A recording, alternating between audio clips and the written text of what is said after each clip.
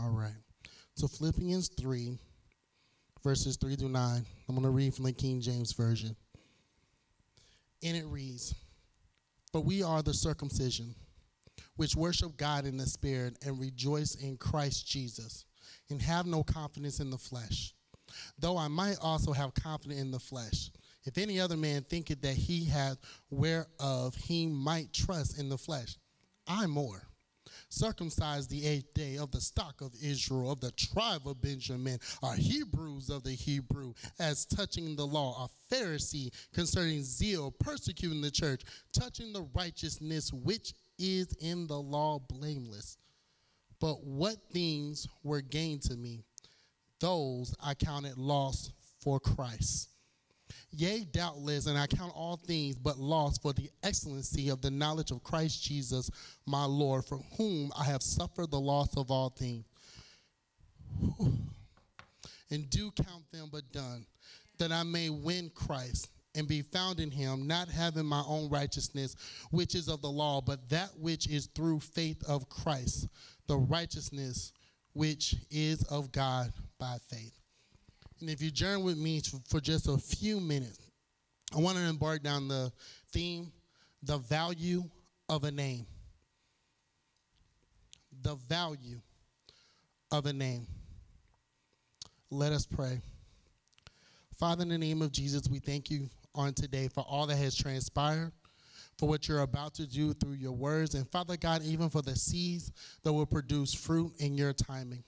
We thank you, Father God, for every testimony shared, for every song that has gone forth, for even the praise dancers ministering unto you, Father God, saying that you are intentional. You are purposeful on all the steps that you take. You are purposeful for what you have assigned for our life. You wrote a book about our lives before you dispatch us, Father God. So, God, we thank you, Lord, that you are very intentional and purposeful with every action that goes forth. Now, God, I ask you, Father God, to be that same have that same purpose with the words that you allowed me to speak on today. I decrease so you may increase in the name of Jesus. Allow for nothing to be shared unless you deem it fit and needing for your people on today in the name of Jesus. I bind up any thoughts that's going through our minds that are counter your spirit in this time in the name of Jesus. I bind up the ancient spirits right now in the name of Jesus that are trying to cause for us to focus upon time when you have called us to use this time to focus upon you. Yeah.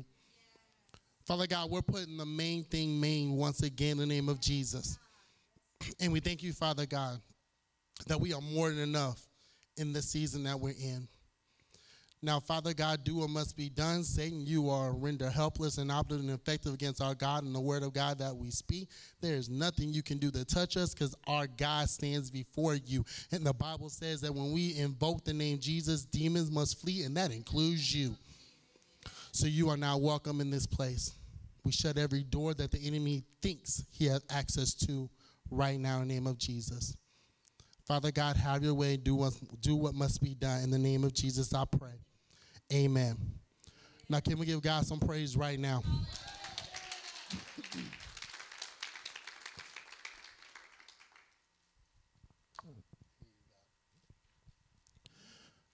Now, over the past few weeks, God has taken us into a series about faith and has caused us to spend a lot of our time talking about the faith factor. He has used our theme scripture, 2 Corinthians 5 and 7, to keep in the front of our mind that we are to be faithful in this particular season.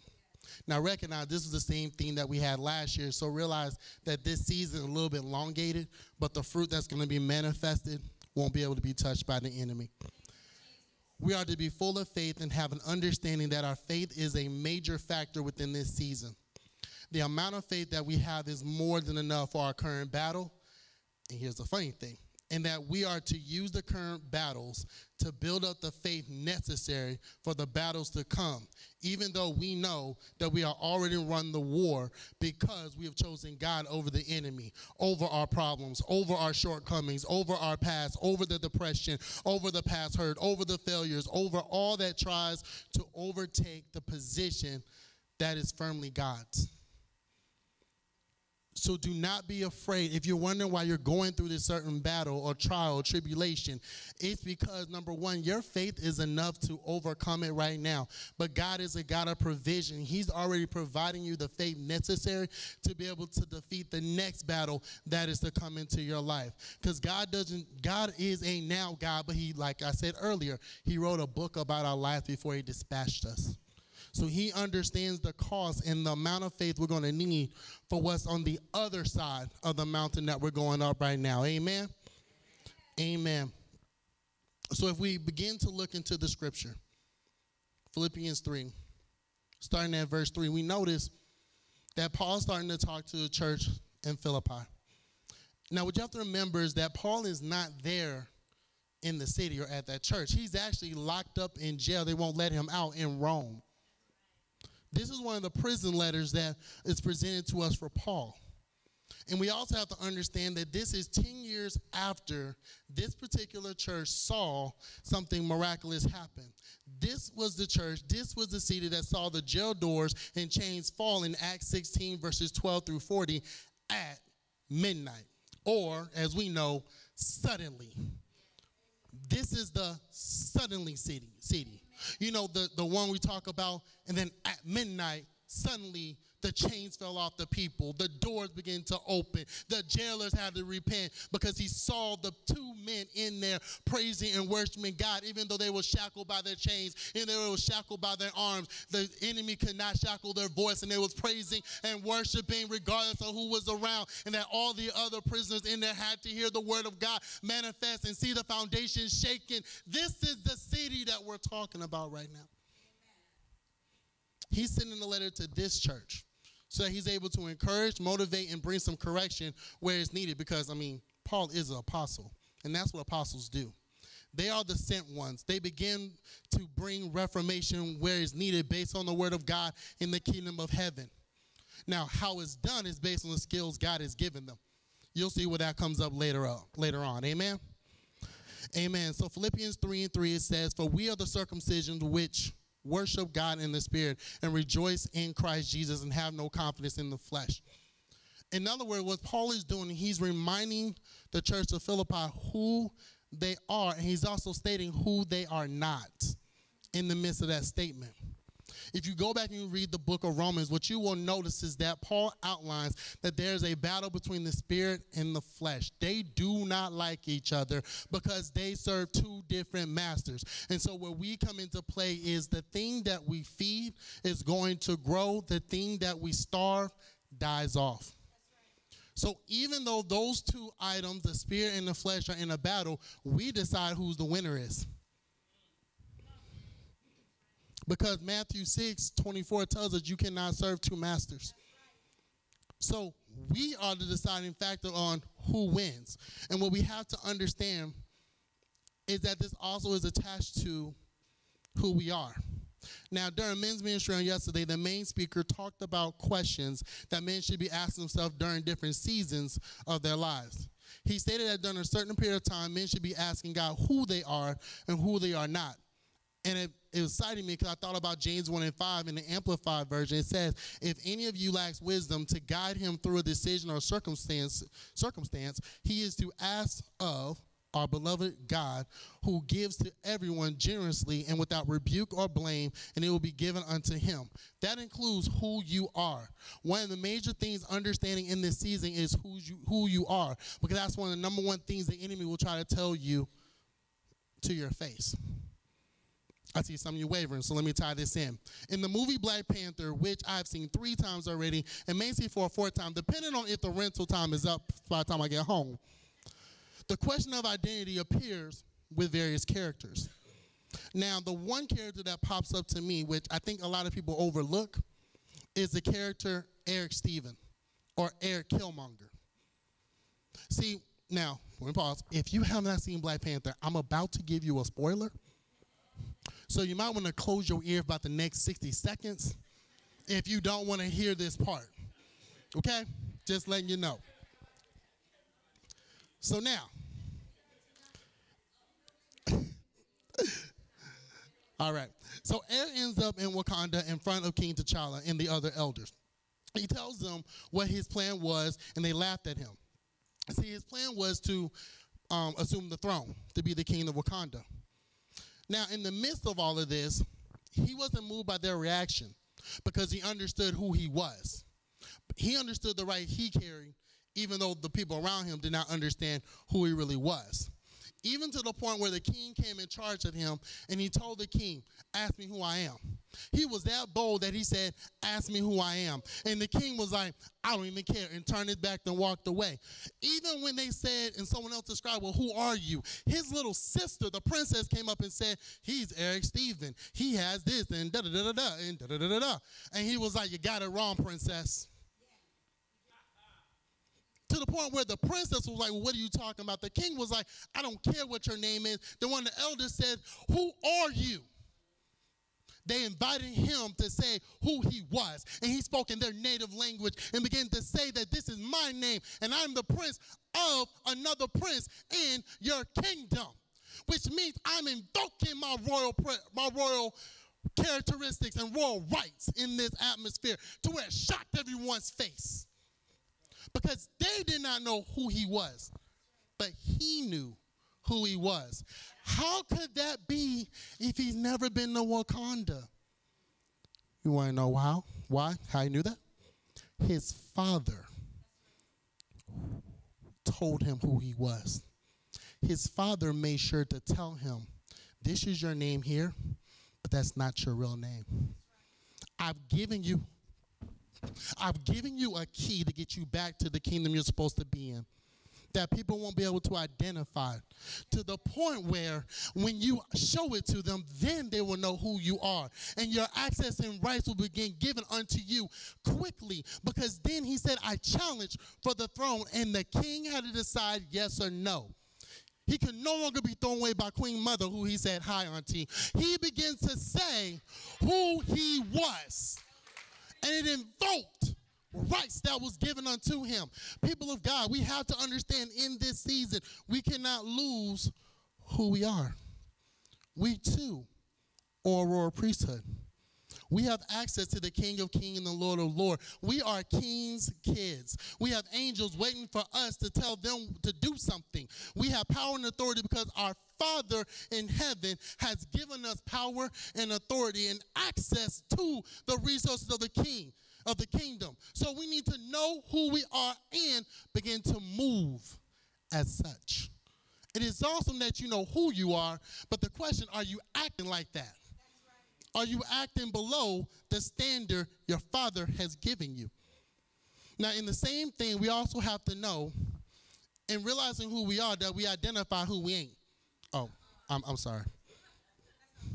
Sorry. It allows us to know who we are not. I'm sorry, every time my Texas draw comes out, I apologize. I'm sorry about that. But what I'm saying for us and what God has shown me is that it's time for us to get our identification cards, our ID cards from God, and display it to the enemy every time he has the audacity to try to tell us who we are. When it comes up with you are worthless, you need to show him Psalms 139 and say, I am fearfully and wonderfully made. When it comes up with you will never succeed, show him Philippians 4:13, which says, I can do all things through Christ who strengthens me. When it comes up with, it has always been like that in your family, you need to let him know that new things are springing forth. Do you not see it? Be bold enough against the enemy to tell him to back off of me, because you are not my daddy.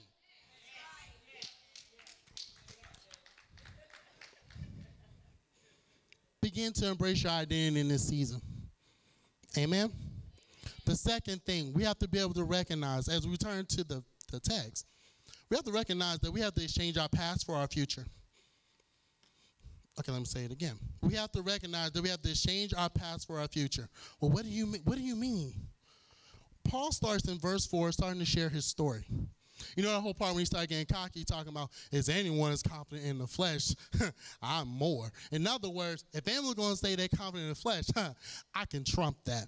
Because he starts to say who his earthly things were, his earthly accomplishment. He said, I was born in this tribe. I've done what the law said. I did this task. I accomplished this goal. I've gotten this requirement. I've gotten the praise. In other words, he was saying, I was the man in a sense. When you go back and read Acts 7, you'll notice that it is Paul, I'm going to get to in a moment, Paul, who's ordering Stephen to die. You know, Stephen, the deacon that was there, it was Paul ordering it, but he wasn't Paul then. He was Saul, not King Saul from the Old Testament, because, I mean, that would be old. He was Saul at that time. And so he was saying, I was persecuting the church. I was doing all of these things until I had an interaction with Christ on the road to Damascus. That caused for me to be blind. I got interaction with the Spirit of God because I had the law, but I didn't have the Spirit to smack me in the head. And in the midst of it, what happened is that his name was changed from Saul to Paul. He had to exchange the past name to receive the new name from Christ. And so verse 7 kind of tells us that. It says, but whatever former things were gained to me as I thought then, these things once regarded as advancement in merit, I have come to consider as loss, absolutely worthless for the sake of Christ and the purpose which he has given unto me. So in other words, what he's saying is, all the things I accomplished before, you can just go ahead and just kick those in the trash can, because it doesn't outweigh my relationship with Christ. It doesn't outweigh what my future is going to be ahead of me. Now, a few years ago, I needed to order a birth certificate because, you know, parents lose stuff, which is okay. I love them still. But I found something interesting out about my birth certificate and my name. The name that I've been called my entire life, the name that I was taught, is not actually my legal name. There was something missing in my name. My legal name is Ocie Lee Jr. Lowery III. Okay, you didn't catch it. Let me help you. My father's suffix is a part of my legal name. So not only do I carry my family's last name, not only do I carry my family's top boy's name, I specifically carry my father's name in my name. And what it did is unlock that. It now explains why I'm so passionate about legacy. It unlocks why I want to honor him with all that I have. It's not just because he was a great father. It's not just because he set a great atmosphere for me. It's not the fact that I saw him stand up in a time in which he could have fell down. It's the fact that his legacy is attached to my legacy because I literally carry his name. But for me to understand that, I had to go back to the root and find what was my name called. Some people would think this is just a mere mistake because me being who I am waited 2 days later to be born, and that my mother had to name me because I got my father's 1983 Toyota Corolla towed from the hospital, so he was asleep when I was born, and my mother wasn't sure if they were trying to ask for my father's name or my name. But I see that it was the work of God to say that this boy, who was the fourth person going through a pregnancy, the other three was a miscarriage, you'll get that in a moment, fourth, supernatural, that this boy will carry on the family name and be the only one to be able to do so as our only child. That's what our God does. He doesn't make mistakes, but it took me to go back and to look and see what is my legal name. For some of us, we've never asked God, who am I, and asked what the name is to be able to declare to people, this is what God has called me. Not just the characteristics of God, but exactly what I am. Because we recite clearly when God told Moses, when Moses asked God, what do I say to people? He said, I am that I am. But if we're sons of the most living God, if we are children of the most high God, then when people ask us who we are, we should still have the same boldness to say, I am, and fill in the blank for what God has said that we are. So if we have the ability to speak things into existence, we have the same ability to tell people who we really are. Once again, Killmonger. As soon as someone said, who are you? He rattled it off because he'd been thinking about it for so long. This exact moment. Didn't know how to get there, but he got there. So for us, we have to remember and keep in mind who we are and be able to look back and see who we really are, because what it ends up doing is start breaking down the walls of what people has layered over us. Remember I said, I did not know that was my legal name. So now I have a tool to say what you call me is not who I really am. This is my real name. This is what I go by. So let me help you here. When people try to tell you who you are, first of all, without having an attitude, begin to tell them, you ain't lived my life, so you really don't know who I am. You only think who you think that I am, and that is not who I am. Now, you don't got to snap your neck and do your fingers. You don't got to do all this. But what I'm saying is, don't come at them like that unless they keep poking at you. Then you're like, okay, look here. But what I am saying is this. Don't accept what people give you. Don't accept what people give you. Exchange your past for your future. Because as soon as you get that name and you understand who you really are, then your future is what you end up focusing on. Because remember, Paul counted all the things before done for the glory of God. My last point is this. Our words of faith must be met with actions of faith. Our words of faith must be met with actions of faith. How do you want me to explain this, guy? Okay. People will hear the words that you say, but only remember the actions that you do. That's right. People are, as humans, we are good at saying the things that we need to say to get what we want. But it is the actions that begin to really say, are we really about that life? And when we talk about expressing faith, because we're in the faith series, we're in the midst of a season about faith. What we have to understand is it is good that we talk, but like God keeps bringing us back to 2 Corinthians 5 and 7, what is your walk? Are you walking in faith? Are you walking in the faith you proclaim for others? Are you walking in the faith that you pray about? Are you moving in the faith that you are saying that you have? And one of the toughest moments that we have in faith is when we make the exchange. So Pastor Vince, I'm going to call you up here real quick because I need you for this demonstration. And then I'll be done for today. Amen. Look at that. See, quick, easy. Not bad. Okay, I want you to stand up here. All right. So I want you to hold this. So, demonstration, okay? We express words of faith, especially to God. We say, God, this is what it is, what have you, what have you. And when we pray, we repent, all those things. So what ends up happening, especially when we're praying and declaring things to God and giving things to God, or especially when we talk about our kids, Lord, I give my kids unto you. Here's what happened. So for illustration purposes, okay, Pastor Vince, okay, is praying. I am going to play the role of God for illustration purposes. Amen? Okay, here's what happened. So Pastor Vince is praying, whole bunch of things, laboring, hope he don't break the box. Kind of strong. But when he's praying, what he's doing, or what he's trying to do, is give what his prayer is, which is the box, up to God. Okay, so when you're done praying, yep, all that stuff, yep. So what happens is, because I'm not that tall, not yet, praise God, he gives the box up. Now, part number one, for some people, hold the box. Some people don't know how to give up the box to God. Okay, so step number one, okay. So past that hurdle, so he lets it go, give it to God. Hold your hands up, okay?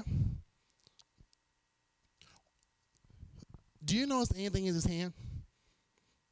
No.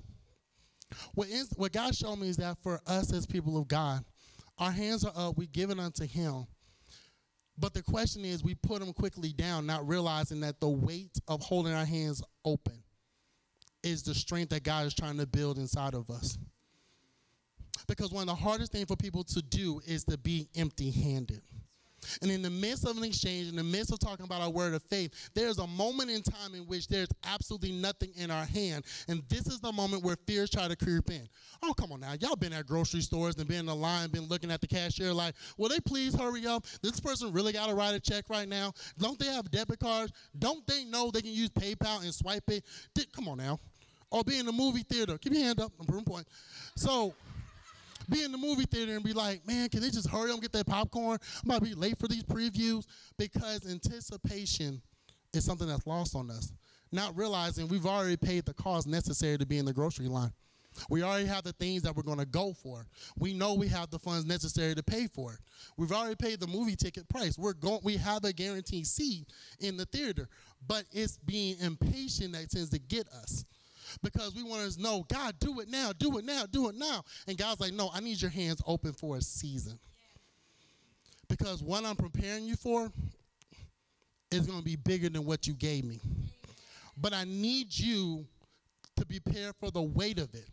See, when you work out for more weight to come upon you. You don't just work out to maintain, you work out to gain strength. And when you gain strength, it's because something you're trying to attack is stronger than where you are at now. But this is when God said, I'm going to come inside of you, give you the strength necessary to be able to handle what's there. That's why he says, my grace is sufficient, which means it doesn't matter what way is coming to you. It doesn't matter what's there. What ends up happening is the thing you gave me is going to be, the thing you gave me and comparing what I have your name on.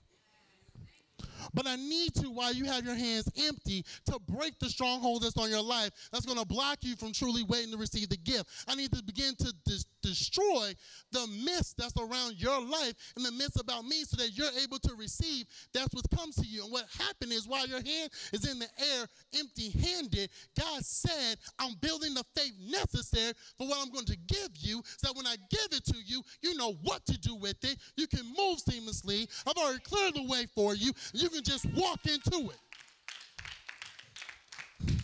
You can have a seat. Thank you. And so the hardest thing is exchanging our past for our future because fear wants to creep in. But what God is saying is this. God is saying for us, we're in the midst of the exchange season. There are things that are being exchanged because God is calling us to grow up. See, when you read 1 Corinthians 13 and you go past the love scriptures, what you notice in verse 11 that he says, there's a time in which you have to give up childish things so that you can mature. But sometimes we interpret, well, it's my youth, it's these items. No, sometimes the things you have to give up are old tools that will not work in your new season. If I need to dig something, I'm not going to grab my son's bucket and shovel. I'm going to get a real shovel that's my size. I'm going to go get a real wheelbarrow that works for the weight, this task that I'm trying to accomplish. But for some of us, we're trying to use kid toys on an adult problem. Oh, and let me help you for my theologians. Yes, I understand Matthew 18 says you come to him with childlike faith. I understand that. But at some point, the faith got to grow, doesn't it? At some point, it has to fit the size that you're in, because it says, I thought in Hebrews 6, that eventually you got to stop drinking spiritual milk and get on these meat. So there's a transformation, there's an exchange, there's a maturity that has to happen. And guess what? We're all going through it. We may not talk about it, but God will not have me go through all these multiple things, having the past failure, and for him to say, I'm now maturing you because now you're ready to not go through the hurdle, not go under the hurdle, but to walk over the hurdle. But it's going to take the words of faith becoming the action of faith. And so at the end of the main scripture, and I'm done, you can stand to your feet at this time. What you'll notice at the end of the rest of the main scripture, from verse 8 and verse 9, Paul continued to praise God and talked about his transformation. But with the church of Philippi, what's interesting is that it's one of the rare churches that Paul really didn't have to do too much correction. There were some things going on, but his letter was really a letter of encouragement. And so to conclude on today, I just want to encourage you as New Beginnings Discipleship Ministries, Des Moines, because eventually we're going to get used to that title. New Beginnings Discipleship Ministries, Des Moines. Okay, let me make sure you understand what you just proclaimed. This is only round one. There's multiple rounds coming. I didn't say just one other. There are multiple rounds coming. So we have to prepare for that. Some of us will go out and begin to head those other places. Others of us will stay and make sure home base is taken care of. But what it's going to take is the faith to be prepared for when we have to go out. To where? I don't know. He never told Abraham where to stop. He just told Abraham to go. It's interesting, Matthew 28 tells us first to go. Doesn't tell you where. It says go. And so it's going to take that faith necessary to move with God, not stay at the last movement of God in this season. Because guess what? Don't let the fear of the spot you occupy being open stop you from moving into the position God has crafted for you in this next season. Because guess what? Someone had to let God be God for you to be in the position you're in now. Now it's your turn. Now it's your turn. Amen? Amen. Give God some praise on today.